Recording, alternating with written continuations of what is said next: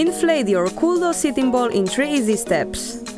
Place the PVC Inner Ball inside the outer cover and make sure that the air hole is always visible.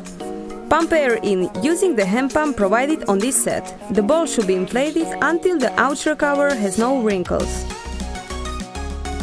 Once the ball is fully inflated to its maximum diameter of 65 or 75 centimeters, cover the air hole using the plug provided. Zip it up and attach the grip. You can now start using your Cooldot Sitting Ball. Enjoy!